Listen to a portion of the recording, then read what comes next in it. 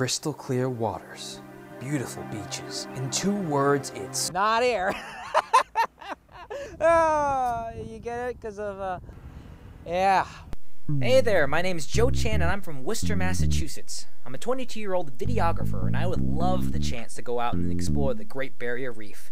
But I have to be honest, in terms of my experience, the closest I've ever been to Australia is the Outback Steakhouse. And unfortunately, this is the bluest water I've seen in person. And my only experience with marine life is what I've eaten down in Chinatown. But that's what's going to make my updates from the island feel so fresh and exciting. It's going to be real experiences from a regular guy. It'll be like watching a diabetic in a candy store.